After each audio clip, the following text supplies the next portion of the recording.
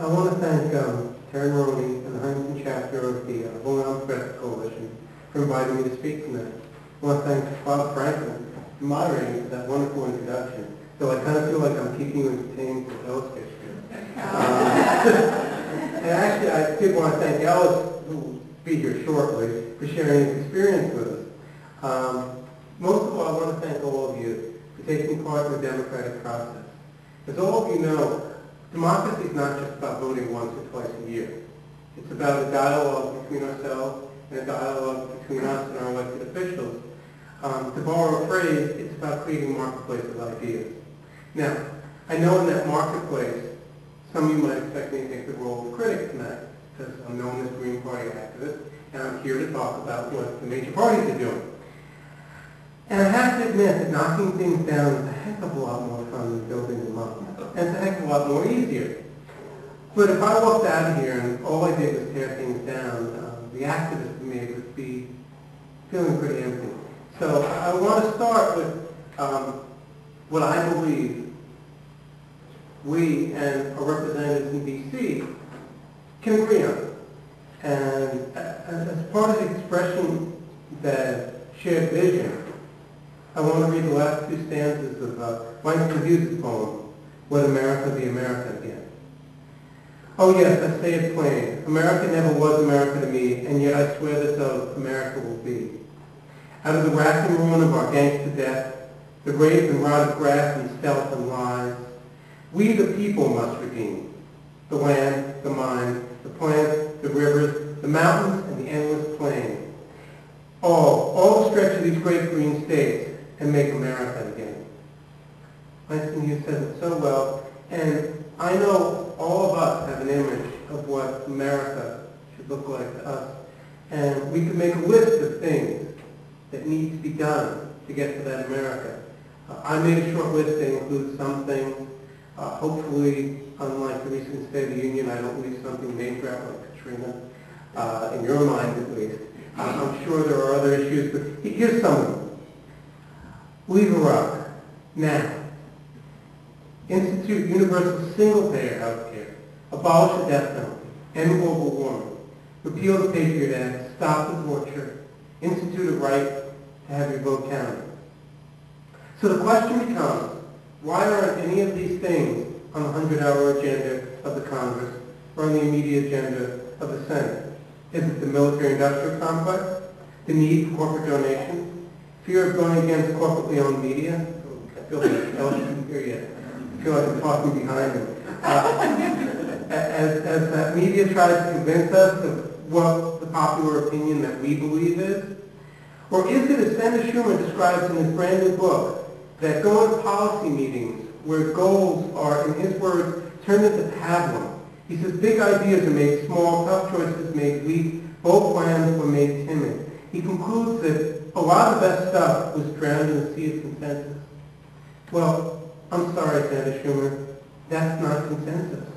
Consensus is where all parties meet, and they separate out their wants from their needs, and they try to meet the needs of everybody there. Or Rolling Stone put it in a lot less stilted language. They said, you can't always get what you want, but sometimes, if you try, you might find you get what you need. That's consensus. What Senator Schumer describes is just the opposite. It's the worst form of compromise, choosing the least common denominator or the lesser of two evils. That phrase always reminds me of another musician whose painting was actually used for this tie. Jerry Garcia said in a 1989 interview, constantly choosing the lesser of two evils is still choosing evil. To me, we need to overcome this, to come together, to decide on what we want, and work towards that goal, no matter who is in charge. That is obviously the belief of the move-ons of the world. Yes, in the emails I've gotten from them recently, they've toned down their rhetoric about how they describe Congress.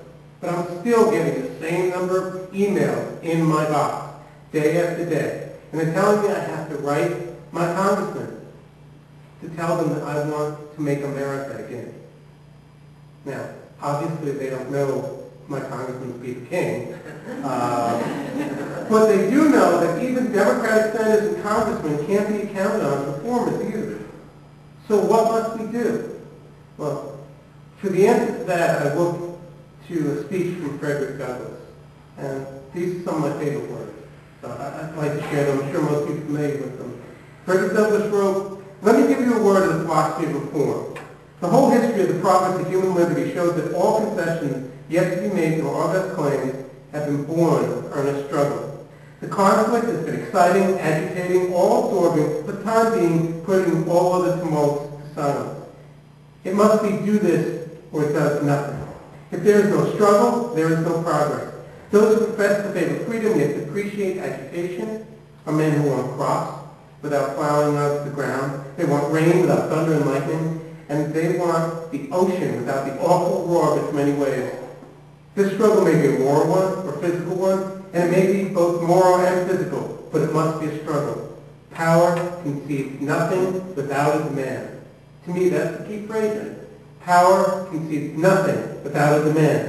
It never did, and it never will. Find out just what any people will quietly submit to, and you will find out the exact measure of injustice and wrong, which will be imposed upon them. These will continue till they are resisted. Keeping Frederick Douglass's words in mind, let's turn to the issue of the Iraq War. I turn to that as the issue that's most pressing because that's given as the prime reason why the Democrats are given control of the Congress. And this Saturday, many of us are going to yet again another mass demonstration to oppose the Iraq War that all of us asked them not to vote for in the first place. So let's see where we start from. Where do our Democratic congresspersons and senators start from on the Iraq War? Congressman Israel voted for the war in Iraq. Congressman Bishop voted for the war in Iraq. Congresswoman McCarthy voted for the war in Iraq. Senator Schumer voted for the war in Iraq. Senator Clinton voted for the war in Iraq. In fact, I'm sure many people here remember well Senator Clinton's words, that she didn't care that she got 10,000 emails opposing the war. She was voting for it anyway. Turning to Frederick Douglass's words, what is our demand? Leave Iraq now. No quibbling over so-called troop surges like rearranging deck chairs on the Titanic, no timetables or excuses. Enough Americans have died. Enough Iraqis have died. Looking to ourselves as the example, when we threw off the mantle of English rule in this country, the French didn't say, oh, we have to stay and tell you how to run your own country. And we have to build huge bases here in order to make sure that you do it well. And while we're at it, we're going to take your natural resources to pay for these things. No. They left. And we had to govern ourselves. And what did that mean? We had an Articles of Confederation that failed within 10 years. Yes, failure happens. And then we drew up a Constitution that affirmed one of the greatest evils known to man, slavery. It was written in the words of our Constitution. And that caused an immensely bloody civil war in this country. Think about that history. Does it all sound familiar? Yes. It's what we visited upon Iraq by invading there and trying to run it. Let's talk about what ideas the Democratic majority put before Congress. There are several bills primarily focused on the distraction of the troop surge, which is actually returning the troops back up to last year's level. I'm going to put those to the side, because that's not even close to what we want. There are also several bills that talk about leaving Iraq. All of them are disappointingly timetable bills. There is no bill put before Congress to get us out of Iraq immediately. The most popular of the timetable bills is the so-called Bring Home the Troops in Iraq Sovereignty Act, H.R. 508, which requires 6 months to get out of Iraq.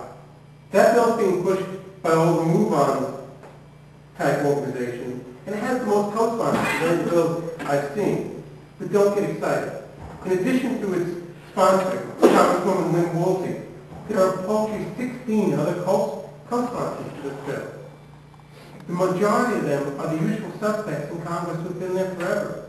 They're Barbara Lee, Maxine Waters, Diane Watson, James McGovern, Raul